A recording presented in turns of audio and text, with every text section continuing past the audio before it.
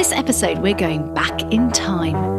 Not with the Doctor, but with the female pioneers of electronic music, who made everything from this famous theme to the Coca-Cola pop and pour sound.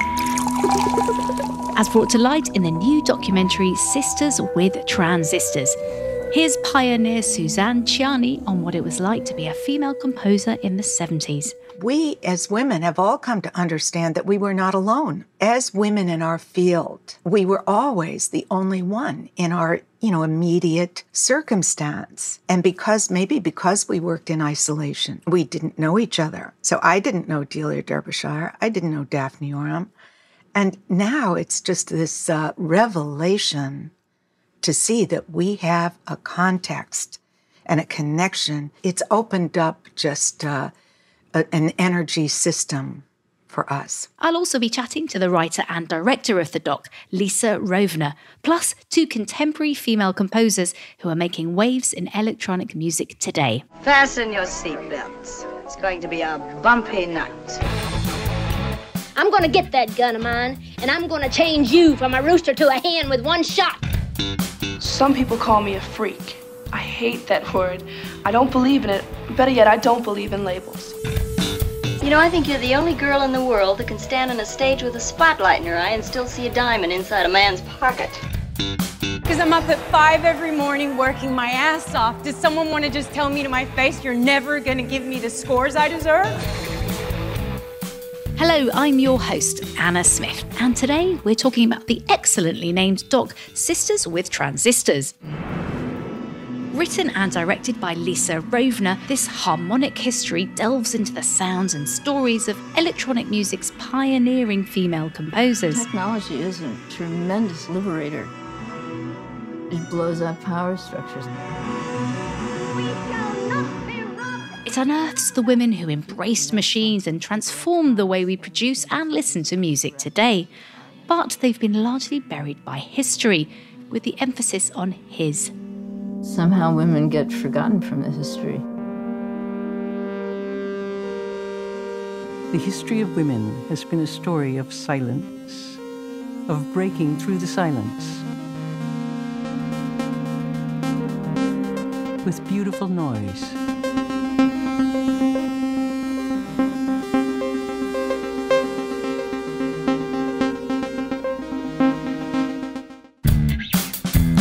This episode is in partnership with Modern Films. Later, I'll be joined by the contemporary electronic composers Shiva Feshareki and Elizabeth Bernholz, aka Gazelle Twin. But first, I'm talking to the writer and director of Sisters With Transistors, Lisa Rovner, and to the pioneer Suzanne Ciani, who's featured in the film. Suzanne is a 5-time Grammy Award-nominated composer, and you'll likely be familiar with some of her work. She created the Coca-Cola sound that you heard at the start of the show. She provided the voice and sounds for Bally's groundbreaking Xenon pinball machine. She composed the Columbia Pictures opening theme, and she was one of the first solo women to score a Hollywood movie, The Incredible Shrinking Woman, starring Lily Tomlin. Well, Lisa and Suzanne, welcome to Girls on Film. Hello, Anna. Thank you for inviting me today. And hi, Lisa. Hello. Well, I know you two know each other, obviously, so congratulations to you both on Sisters With Transistors and also to the wonderful work that you both do. Let's start with Lisa. Tell me why you wanted to make this film. Yeah, well, it all starts when I discovered a timeline of female pioneers in electronic music, and I really didn't know many of the women featured in that timeline, so immediately piqued my interest. It was really the images of these women with their machines that really kind of piqued my interest. And when I started looking into or listening to their sounds, I was just amazed. I had heard of Delia Derbyshire and Eliane Radic, but hadn't heard of Suzanne, hadn't heard of Daphne Oram or Bibi Barron or Pauline Oliveros or Eliane Radic. I'd heard an album, but yeah, or Laurie Spiegel. But it was really when I realized that they were amongst the greatest pioneers of modern sound that I was compelled to break the silence that surrounded their stories. What I was attracted to was that, these were women with agency who were truly independent, and their stories were stories of liberation. This sound was the sound of liberation. So many things that interest me personally that all kind of came together. And then Yeah, just also when I discovered the archive, I was just blown away. I just felt I really just related to what I was experiencing, hearing, and seeing on screen or on the internet. To me, electronic music wasn't about making Baroque music with new timbres. It was a different kind of music. You just had the summer of love. Everything we knew was being thrown out. And it was a whole new world. Electronics were part of that world. What are they? Oh, these are patch cords. Well, the archive footage is extraordinary. We'll come to that in a minute. But I wanted to ask Suzanne, when did you first meet Lisa? Was it making this film? Yes, it was. Some time ago, Lisa came to Bolinas with this concept of doing a film. And I had just been participating in a film documentary about my life called A Life in Waves. And I actually was very ignorant of the whole context of my career, and I hadn't ever considered it in the perspective that Lisa had. But I have to say that I didn't understand right away. So when I heard the name Sisters With Transistors, I thought, oh no, that's it's too hip for me. I don't know, it's just like Rosie the Riveter. And so I was quite astonished by the beauty and the depth and the film that she made. I'm in awe of what she's done. So, she just went away. I guess we did an interview. She went away and she did all her work all over the world. She managed to get footage that people had never seen before. She was so committed to the project. And in that period of time that she's been making this film, we as women have all come to understand that we were not alone. As women in our field, we were always the only one in our, immediate circumstance. And because we worked in isolation, we didn't know each other. So I didn't know Delia Derbyshire. I didn't know Daphne Oram. And now it's just this revelation to see that we have a context and a connection. It's opened up just an energy system for us. Well, so the word sisters is right. You found your sisters through this doc. That's incredible. I mean, Lisa, talk to me a little bit more about sourcing the archive footage, because some of it, particularly the theremin stuff, I was just agog. It was bewitching to watch it. There was a sense of discovery just watching it. So tell me about actually discovering that yourself. Yeah, the archive research was a very long process. Originally I thought that we would be able to, we would hire an archivist, as you always see at the end of documentaries that have archive. You have archivists and it's not the director. It was very, very quickly we realized that there was just no way that we were going to get what we needed to make this film in a traditional way. So it was going to take a lot of dedication and a lot of time. So I kind of took the challenge on. And the archive was kind of spread out. This is the problem with a lot of these herstories, they're not all in one place. So obviously the archive of Delia and Daphne was a lot easier to kind of get hold of because it was mainly housed at the BBC. But some of the archive, the Clara Rockmore footage that you're talking about where she's performing, I'd seen a little bit of that on YouTube, but I tracked down the footage and then discovered there was just this whole, 30-minute conversation, and she performed many pieces in that archive, and it was just so exciting to see stuff I hadn't seen before. And then the actual footage of Clara as a young girl, that I got from the family. Again, I had no idea that even existed when I started making the film, but seeing her at that time, at that age, it was beyond exhilarating because I really feel like in that footage, you really get a sense of who she is. You get a sense of her charisma, her curiosity, her playfulness. And that was kind of the way it was with most of the archive that I discovered. Suzanne's archive was very, very well organized. So that was like a joy. But one of the clips at the beginning of the film of Suzanne, this black and white, this concert footage from 1974, that took a lot of work to get, but we managed, and I'm just so thrilled to be able to share it with the world, because same thing, it's such a charming moment, and it's just so easy to fall in love with Suzanne and the sounds.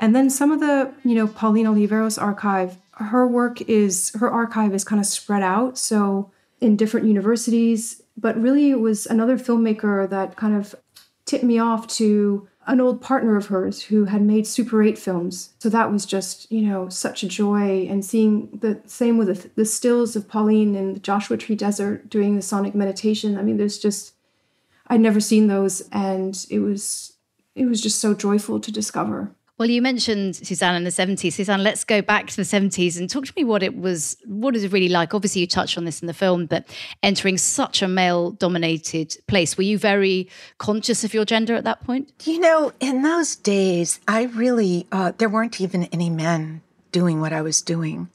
So I really had the playfield to myself. When I arrived in New York on April Fool's Day in 1974, to do a live Buchla concert. And my world was encompassed, by that Buchla system. That was my life. That was what I did and what I cared about, what I was in love with. So I was very much in my own world. And when I came out at that moment into the public, it was an art gallery performance with an opening by Ronald Mallory, a sculptor who works in Mercury. I was astonished that people listened. It was a quadraphonic concert, so it was immersive sound. And I just took for granted that that everybody would love it.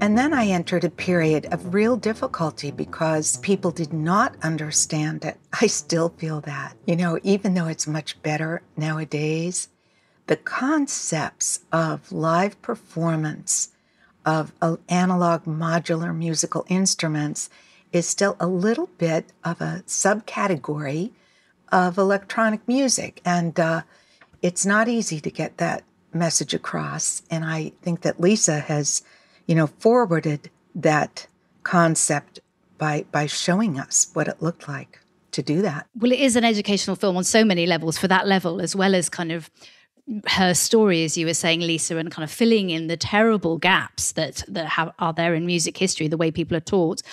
What are the personal highlights for you of things that you uncovered, perhaps personalities and inspirations that you found from the women that you either met or discovered in this film? Yeah, just want to follow up with what Suzanne was saying. I think one of the things that I didn't realize that electronic music not only changed the modes of production, but it also transformed the very definition of music.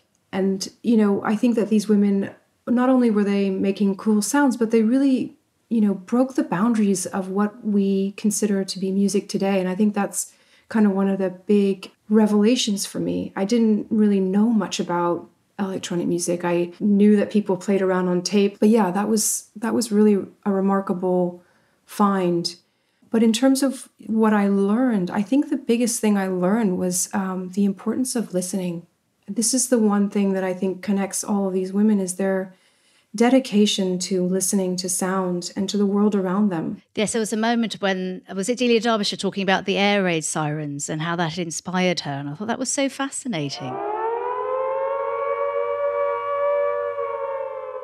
Things that you wouldn't necessarily think of, just being really alert to the sounds around you in the world. Suzanne, have you got any examples of that, the things that you pick up in the natural environment or otherwise? Well, for me, one of my catalytic moments was when I was young. I had chronic earaches. So I had, I was in pain most of the time with my ears. And when I went into the swimming pool, I had to wear a bathing cap and earplugs. And I was in kind of like an anechoic chamber there.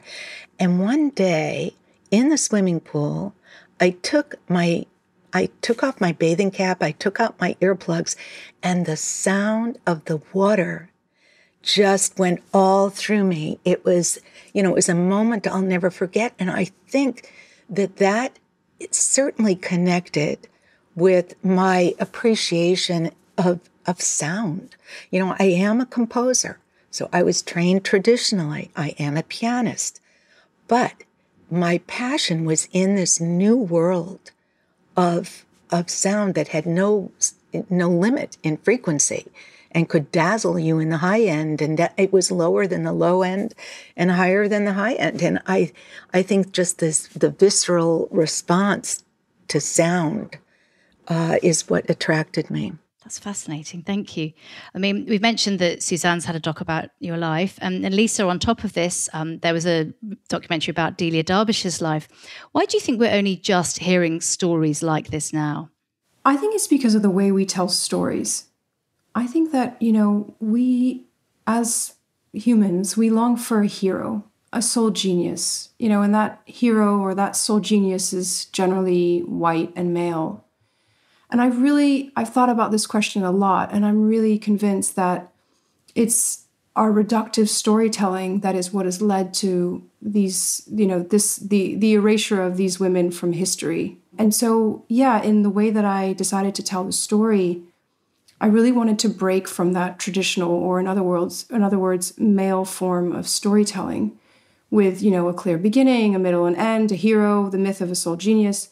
I wanted a story that drew connections, that weaved, that didn't have an all-knowing narrator, that wasn't strictly chronological, and that left people with a curiosity. I don't want people to think that this is the definitive history of electronic music, or a female-authored early electronic music. I don't think such a thing exists. And so what I hope is, through my challenging of this kind of traditional storytelling, that people become more aware of, of listening, and also that there are lots of gaps in history, and that history isn't fixed and it needs to constantly be revised. And I really see this film as a kind of stepping stone into a greater research, a greater uncovering of female-authored early electronic music. To work on slow changing of the sounds. My last work, Agnos 2, is 75 minutes long, and it couldn't be shorter. It just goes like a stream. Much of our music, classical pop, has this beat, has this gallop, has this trot. I'm interested in music that communicates some ideas. I hope that is the case. I think it will be. Suzanne, I also wanted to ask you a little about your work in the movies and the movie industry in general. Can you tell us a bit about that? That was one of the doors that was, for the most part, closed to women. And I was lucky. In 1980, I was hired by a Hollywood film producer that was a woman. So Verna Fields had edited the blockbuster film Jaws. And because she got that, in her, that feather in her cap, she was named head of production at Universal. And then Lily Tomlin, also a woman, of course, was making a film, and they hired me to do the score for the film. So I do believe that women in positions of power and networking can further the talents of other women. So I did the score. It was a challenge, and we don't need to go into all of that. I mean, we had to record in Italy. I wrote for a 100-piece orchestra. I brought my synclavier and all my electronics to Rome. I did every note in that score except for one song. And I thought, okay, this is good. And I had my foot in the door. Universal Pictures presents Lily Tomlin as the incredible shrinking woman. The adventure of a brave woman whose biggest problem is growing smaller by the moment. I need a hit. You mean she shrunk since the last time I saw her? I mean, she's shrunk since the last time I saw her. I almost sat on her last night. Can we give you a hand here? No one could help her. No one could comfort her. However, I was very busy in New York doing my commercials. I had a lot of clients. And doing a film took 6 weeks. And doing a commercial took 2 days. So it was hard for me to take that time. And I was offered additional films. I was unaware that this door had opened for me kind of exclusively, because I found out when they did an obituary for Shirley Walker, who is a female film composer. And they said she was the first woman hired to do a major Hollywood feature solo. And I said, gee, that's funny. I did it 12 years before she did. And then the horror struck me that no woman had been hired for those 12 years. So this is not a trivial thing. Those doors were closed. And it didn't matter that you had the skill that you could outwrite, half of the guys that you saw getting the jobs. It just wasn't going to happen. Now, an addendum to this story is that because we are in the position now of researching and, as Lisa says, rewriting her story, I discovered that there was a solo woman composer named Elizabeth Firestone in the 40s. So she got a Hollywood feature film. She was, I think, the niece of Firestone, the tire baron. And I wish that I knew her story. I wish I knew how she got those she did 2 feature films in Hollywood, and we know nothing about her. So, there were women there. There were women. We have been functioning as creative people for probably always, but we haven't had visibility, and it's a real loss to other women who need to know that they're not the solo warrior, in a particular field. We've all felt like solo warriors, and now we see that we're connected, that if only we had known that, it would have given more momentum to our evolution. Well, it feels like a time of rediscovery and change, although I'm sorry that you didn't have that sooner. We're next speaking to 2 contemporary electronic composers. They're Gazelle Twin and Shiva Feshareki. Do either of you have any messages for them? Obviously, they're very successful, and then perhaps for younger women who are just kind of starting out in this area today. I would just say, just do it. I mean, the pushback that I got making this film was remarkable. I had so many people telling me, no one's going to be interested. It's too niche of a subject. Oh, but there's nobody famous in your film. The reactions, it was really difficult to get it done. But if you want it, you can do it. Brilliant advice. Suzanne, anything from you? Well, I feel the same way. And I think that for young women coming up today professionally in music, in technology, the technology of music, just do your thing. It is not a man's world. It never was a man's world. I still am marveling at people thinking that it was, as if it were like a motorcycle venue or something. Technology is for sensitive, it takes sensitivity to interact with these machines.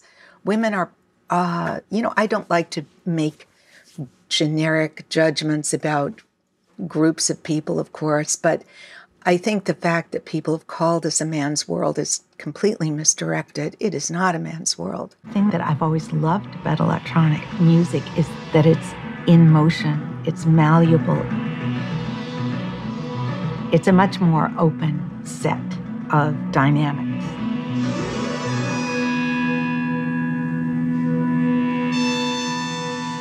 Wonderful. Now, finally, what are you both up to next? Where can our listeners find out more about what you're doing? Lisa? I've just submitted a treatment for a fiction film, which is more of a personal story, but again, about female liberation. And it's a story of my mother. And I found out when she passed away when I was 18 that she was engaged to somebody before my father. I was completely in shock, and it took me about 25 years to get in touch with this man. But basically, it was kind of amazing. When she passed away, he wrote a letter to the family to, obviously send his condolences. But he also opened up about why my mother had canceled the wedding 2 weeks before. And he told us that she wanted to participate in the '68 revolution, and that is why she broke off the wedding.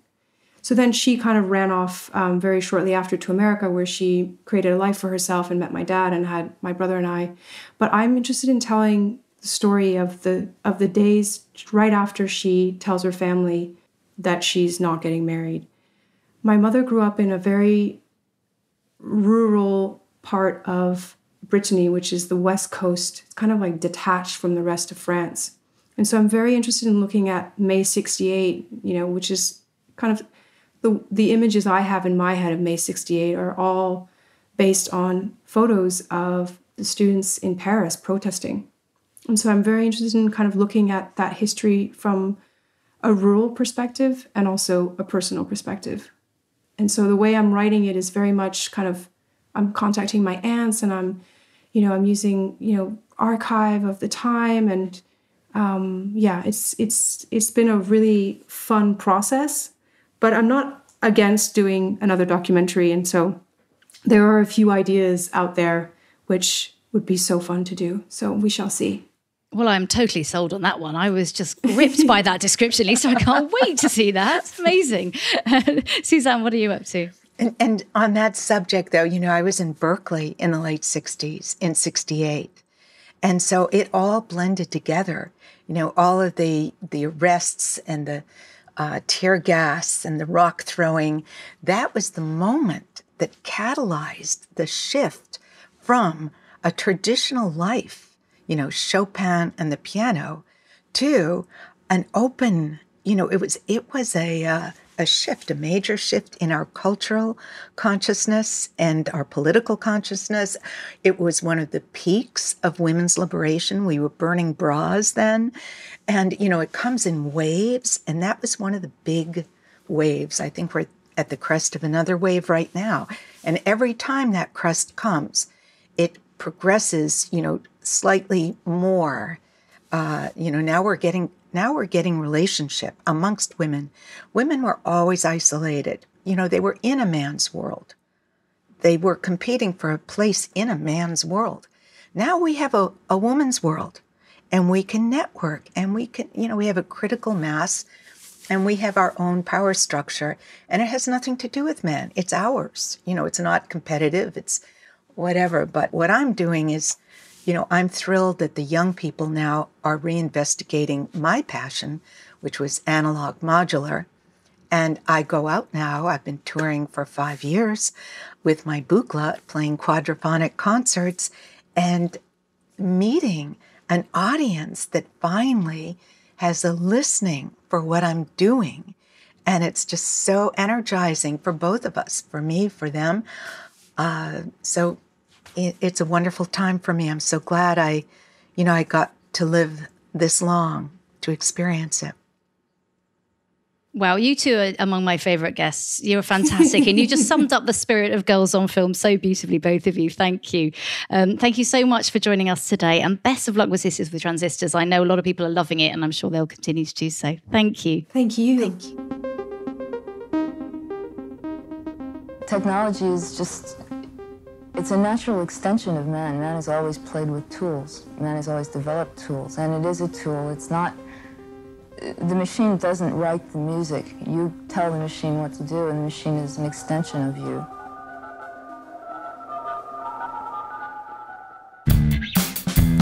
That was Suzanne Ciani and Lisa Rovner. My final two guests are musicians Shiva Feshareki and Elizabeth Bernholz, who's otherwise known as Gazelle Twin. Shiva is an award-winning experimental composer and artist who's taken her turntable talents across the world, from the BBC Proms to the Moscow Museum of Modern Art. Elizabeth is a composer and producer known for her striking audiovisual performances as her alter ego Gazelle Twin. She recently co-created the soundtrack for the female-focused horror film The Power. Well, Elizabeth and Shiva, welcome to Girls on Film. Hi. Hey. Now, I believe you've met before really briefly, haven't you, Shiva? Is that right? Yeah. We met in soundcheck and rehearsals when we were both working with the BBC Concert Orchestra. And yeah, we crossed paths at the South Bank Centre. Which feels like an age ago, actually, doesn't it? I think it was 2019. Yeah. When the world was quite different. Yeah. Well, it's nice to reunite you remotely. And we're going to be talking about Sisters with Transistors. But first, I want to talk about both of your amazing work, which I've been enjoying recently. Shiva, first of all, give me a little potted biography. Tell me more about your work. Okay. So I feel like a lot of my music is this interplay between electronic and acoustic sound, and just also kind of repurposing technologies away from what they are initially used for creative means. So if, for example, with turntables, that's normally used for playing records or DJing, but I use the turntables as an instrument and kind of created techniques that treat the technology as a musical voice, as a musical instrument with kind of infinite kind of directions you could take the sound electronically. Time's down. Time is all around. Time is all around. Time is all. Shiva Feshareki. Shiva Feshareki. Shiva Feshareki. But I also, work with orchestras, and I kind of spatialize acoustic music in geometric forms so that you get like a really immersive experience if you're in the live space, really. So, I've been watching some of your live stuff on YouTube, and it looks like trippy in the best possible way. I just imagine sort of sitting there or even lying there and listening to it and letting it kind of overwhelm you. Incredible. Elizabeth, tell us a bit more about your work. Well, I started out my sort of journey in music really hoping to become a composer for the concert hall or for film, and sort of came to it fairly late in my teens, and ended up going to university to study composition at Sussex, and kind of on graduating realised that I was really missing performing, and sort of immediately threw away all the things that I'd learned and just went back to sort of improvising and performing on stage as a singer, as playing flute, doing whatever I could, just messing around. And from that point, I kind of began to slowly produce my own music. It kind of dropped away, the whole kind of idea of being a composer. I'd sort of had a few forays into sort of composing for local groups, and I just kind of felt really shut out from it. And I think because I hadn't followed an especially academic path, I was a fairly non-traditional composer, I think, to begin with. And I just kind of decided just to sort of jack it all in and just try and make my own music. And I was familiar with using computer-based systems since being a kid, just introduced from my dad, who was, had computer software at home. And I kind of just began making my own sounds that kind of in a way sought to emulate orchestral scales and the drama of an orchestra, and and in some ways kind of film scores, sort of imaginary film scores. So I came to music kind of with a mixture of academic education and just pure kind of drive to create music in any way that I could.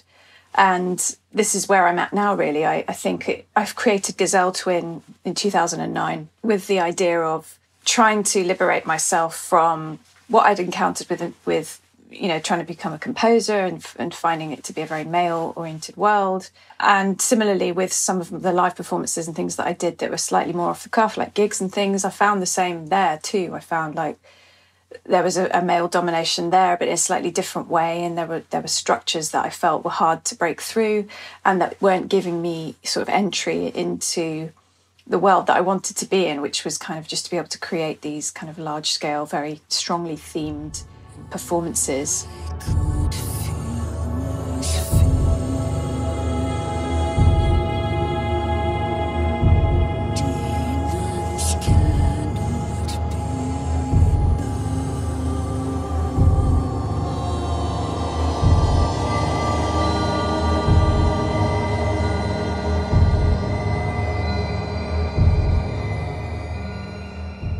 That's kind of why I created Gazelle Twin, and this is 11 years later. I'm kind of still trying to sort of push my way through, but that's why I'm here. Push your way through. I mean, your album was named Best Album by like about 10 different major magazines, so let's not be too modest. You've done amazingly. But it's really interesting that you mention about, pushing through and it being very male dominated. I mean, I used to edit a dance music magazine called Wax in the 90s, and then it was very unusual to have women in the business. I was interviewing Sister Bliss and people, but that was probably about, one of the few that was around. And it shocks me that still this is an issue, and still when you guys were younger, this was an issue.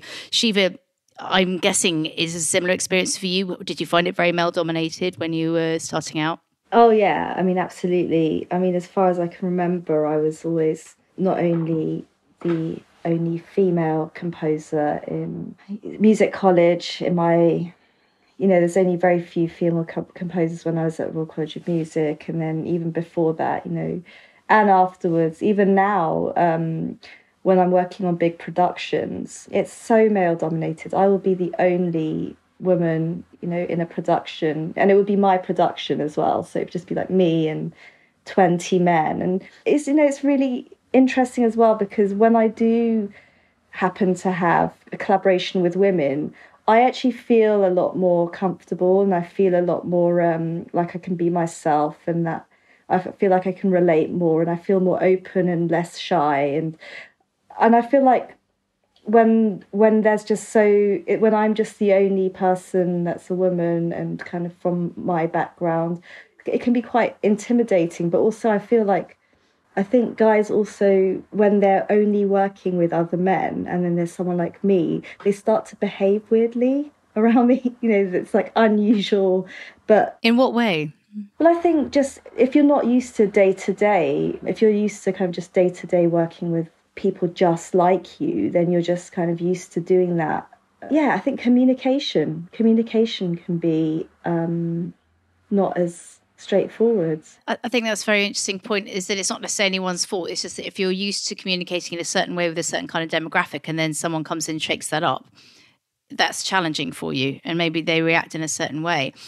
Elizabeth, do you feel that there are positives that have come out of the fact that you are a minority in this industry creatively? Positives, yeah. I mean, when I started out with Gazelle Twin, I hadn't produced anything before, and I produced my first album, which is now 10 years old, in my small house in Brighton with, I think it was Ableton 7, and a really cheap microphone and a really cheap sound card. And I kind of had this voice, I'd always had this voice telling me that I needed to find a male producer. I needed to find, a top producer to sort of produce my first record. And it was just a dialogue that I'd always had, and I'd always kind of just had internally, let alone with, like other people in the music industry. And at that time I was finding people in Brighton that were kind of connected to the industry and, going up kind of quite highly in the ranks, and that there were some roots into it that were really useful, but I still felt a bit weird, like I still had to kind of prove myself through someone else getting involved, through in most cases a man sort of taking on my music and making it better or whatever. And when I just decided, mostly at the time through practical means and through financial means, that I just had to do it myself, I just sort of had a bit of a eureka moment, because I did it. And, I knew that I could do it, and I knew that I could compose, but I didn't think that I would, be able to make a record in my house that would, go on to vinyl and go to sell in shops and go on to sort of get, decent reviews and stuff. So the positives that came out of that, I mean, that's the trajectory that I'm on now, and that's the momentum that it gave me, just that first sort of leap into the dark, and to just, even without the full self-belief that I kind of may have now, 10 years later, I still did it. And I think it inspired me to just push harder and harder to do more myself, actually, and to think more about, okay, someone may want to work with me and they're a man. Should I do this, or should I just do it myself, just to make sure that I can stand my ground? So yeah, I'd say that's a positive. I just think, just in terms of my own confidence, and then simultaneously maybe inspiring others to do the same when they think that they can't, or they need someone else to help them. Well, this sounds like a hugely important thing that we're always saying on Girls on Film: if she can see it, she can be it. And in every aspect of the industry, it's so important that people starting out, young women, can see people doing what you guys are doing, which is amazing. I mean, Sisters with Transistors is a great example, although unfortunately half these women have been hidden from mainstream history. Let's talk a little bit about the film. I mean, Shiva, what's your connection to it? Because I know you've been sort of involved in some ways. I've been really sort of minorly involved, if I'm honest. Lisa Rovner has, since about 2015, that she's been starting to create the film. She's been coming to a lot of my concerts, especially around the premieres I've been doing with Daphne Orum's Still Point, and she's been really kind of staying in touch. And yeah, we've just been kind of informally kind of in touch about the film, and she's been coming to the different moments of the kind of realization of Daphne Orum's composition, and just really getting herself immersed in that world and really getting as much knowledge as possible around Daphne Orum from myself and my colleagues.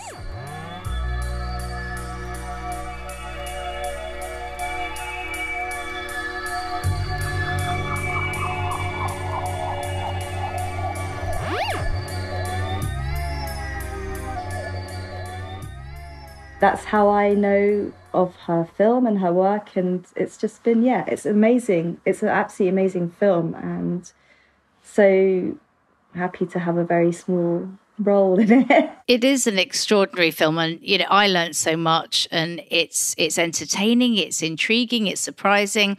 Elizabeth, tell me what you felt when you saw it. I wasn't prepared for how sad I would feel watching it, actually. Just from the first sort of 20 minutes, I was completely sucked in and nodding my head off, just like, yeah. Just thinking, God, I've never, I think this, and I talk about this among, other fellow women composers and electronic artists, but I've never actually really heard anyone say this kind of on, on film, and anything so kind of, permanent as a film. Composers were old white dead men. I always wanted to do something in the arts that had to do with the real authentic experience of being alive. Listening is the basis of creativity and culture. And how a community of people listen is what creates their culture. I kind of felt simultaneously inspired and relieved and sad at the same time, just at the incredible steps these women took towards where we are now in music, and how we're only just catching up with their names, let alone the work that they've done, and hearing their music, that Shiva's been resurrecting these amazing compositions. It's just, it's just kind of deeply sad as well as brilliant. Yeah, I have to say that I completely felt the same. Actually, I had several goes at watching it, and I had to I just wasn't emotionally ready for it. So it took me a while to watch it, just because the emotions were so high and so kind of, there was a lot of emotion. So I kept trying to watch it and then putting it off until I finally felt like, okay, now's the time to watch it. Just also because I've met Eliane Radigue, and, I feel so kind of close to all of these amazing women, and they've all been such amazing role models for me, and I've learned so much.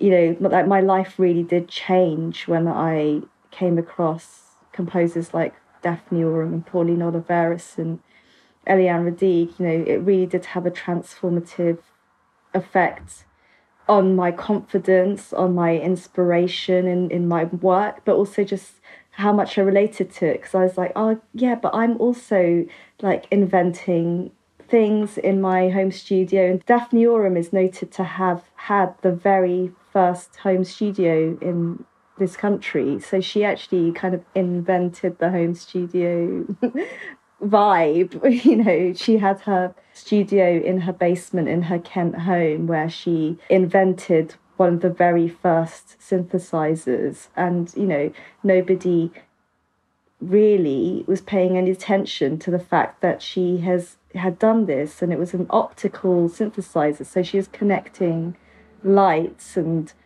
visuals with electronic sound all the way back in the 60s. And to think like what she was contending with, and to think of all these incredible groundbreaking, moving compositions and electronic music that she was creating. And it was just, it's only now that we're appreciating it, but also it was so cutting edge that it's only now that we're even getting to grips with it. The great works of art are a projection of a human mind. And unless this machine can produce exactly this projection of the composer's thought, then I can quite see why people can get frightened at the thought. Do either of you feel that you were ever taught about these women, or did you have to go and find out about them yourselves? No way. No way. I mean, I honestly didn't know of them until maybe even sort of 5 or 6 years ago.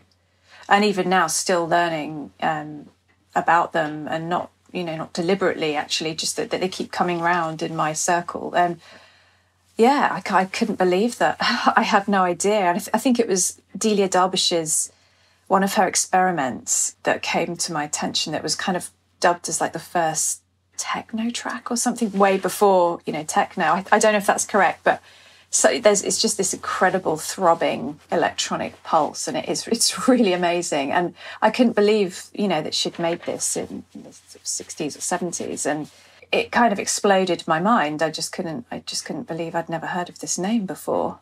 Why do you think this particular kind of music is perhaps particularly in people's minds associated with masculinity completely wrongly? Why is that? I don't know. I mean, it's a scientific, technical, mathematical thing that I think, perhaps that has something to do with it, that, women aren't meant to be working with machines, and, they're not scientists. They're not engineers. None of these are roles that kind of you automatically think of women, I guess, is one element of it. Yeah, absolutely. The norms and values of even now our society is the initial subconscious thought of women not being associated with these technologies, with these means.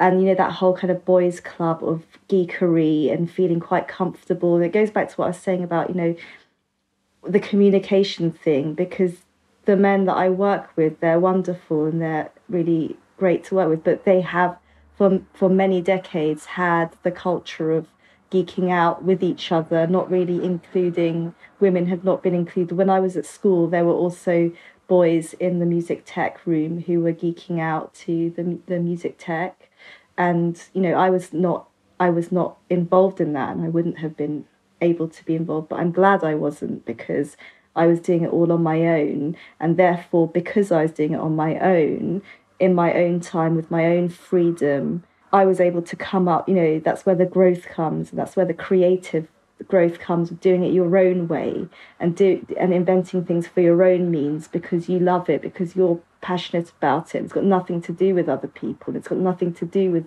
some boys' club or a geeky club. It's your own curiosity. But I also feel like that's why women such as Daphne Oram and Eliane Radigue and these amazing composers and electronic pioneers that are in the film did such pioneering and incredible work, because a lot of these women had backgrounds in classical music training, just like me and you, Elizabeth, but they just like us, they weren't included in the orchestral rehearsals and the orchestral commissions. And they were all trained. Eliane Radigue was a classically trained harpist. Daphne Oram also declined a place to study composition at the Royal College of Music, because she knew that up until the 90s, so that's 50 years after Daphne Oram's time, at college, is treated as a finishing school for women. It was treated as somewhere where you go and you finish, but she obviously didn't want to be doing that, so she declined her place. But the point I'm trying to make is because they were working independently, they were able to come up with all of these amazingly inventive ways of being creative, being musicians, and at the dawn of using electricity with sound. And it's just such a radical and exciting time, and these women were really pioneers. Beautifully put, may I say. And is there anything else that either of you want to say about the film? It's kind of just touching on what you just said, Shiva. I think just the idea of being able to create in solitude and being kind of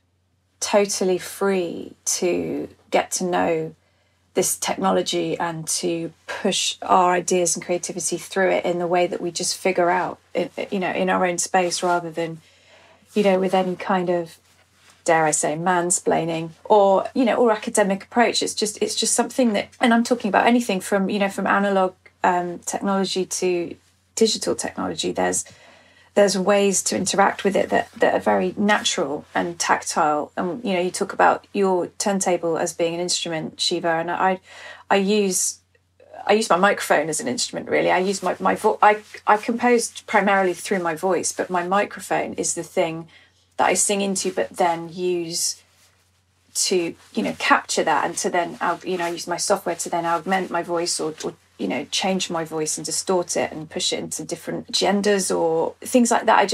I try and use it to just let the creativity flow out of me.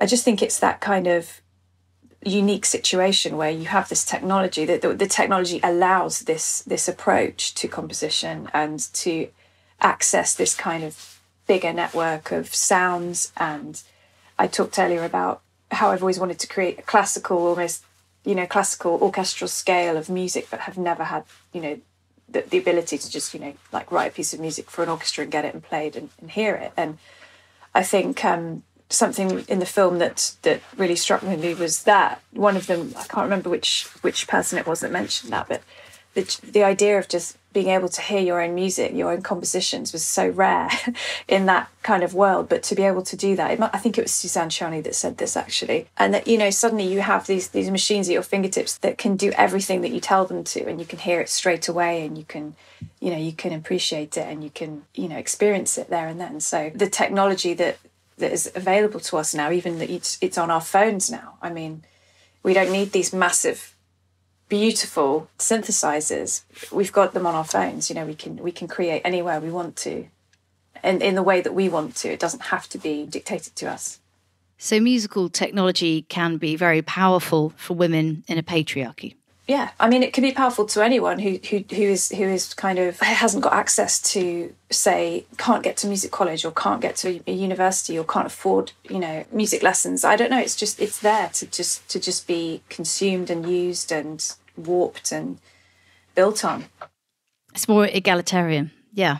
Yeah, to infinite proportions in any context. Or it is amazing. Technology can afford us that freedom. Well, listen, I could talk about that all day, but we're going to have to wrap up. And I want to know what you are both up to next. Elizabeth, I'm going to start with you because I really enjoyed your work on the film The Power, which has a great feminist message. Congratulations for that. Something chased me to the basement. When I looked, there was no one there. Are you just making this up? No, I'm not making it up. A nurse must give of herself entirely. Sacrifice. How much are you willing to give? Who is she? Gay. What does she want? Val, now listen to me. Angel sent by God to guide me. Are you doing any more film work and or anything else you'd like to share with us? I'm trying to get into more film work. Yeah, I've kind of come full circle from my sort of childhood dream of being a film composer. I'm now ending up doing films, but in the way that I want to do them, which is really great. Yeah, hopefully. And I'm actually working on another album, which I hope will have an orchestral element. So, if the world sort of can try and get back to normal-ish by next year, then hopefully that will happen. Fingers crossed. I hope so. Thank you. And Shiva, what do you got next? So on May 15th, I'm going to Frankfurt to record my composition Opus Infinity with Ensemble Moderne. And that's like a really deeply spatialized, immersive composition that kind of works with the universal patterns that of vibration and kind of just trying to think of the mathematical patterns of the universe and create a composition. But it will be streamed, sort of a live performance, but that's kind of good because it means more people can actually listen to it. So if people find you on social media, on your website, they'll be able to watch that? Yeah, Great. Absolutely. We'll definitely link to that. Brilliant. Well, I am in awe of both of you, and thank you so much for joining Girls on Film to talk about your work and Sisters with Transistors. Thank you. Thank you. Thanks a lot. That was the wonderful Gazelle Twin and Shiva Feshareki. You can watch Sisters with Transistors on digital now, and you can pre-book tickets to see it on the big screen in the UK. Finally, cinemas are reopening. Just visit modernfilms.com for details. Do follow us on social media if you want to keep in touch and get some daily film recommendations. And also do pop over to our Patreon page if you fancy watching some extra video interviews. We're at patreon.com/Girls on Film podcast.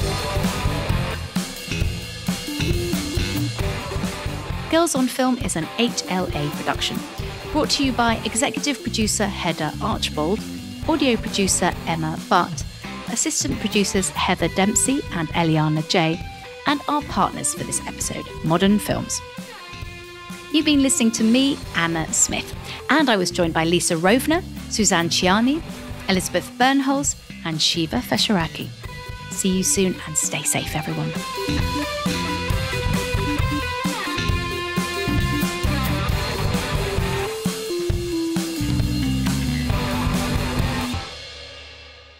This is the story of women who hear music in their heads, of radical sounds,